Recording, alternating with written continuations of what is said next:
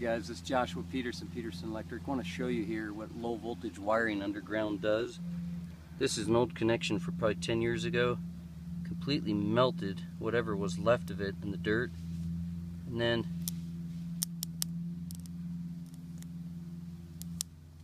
there's called resistance with 12 volts. So people say, oh, you can't get a fire on 12 volts. Yeah, you can.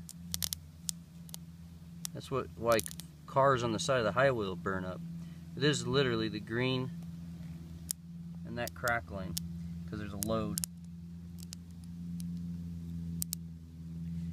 Anyways guys, make sure you get your underground wiring installed correctly when you're dealing with even 12 volts. See you next week.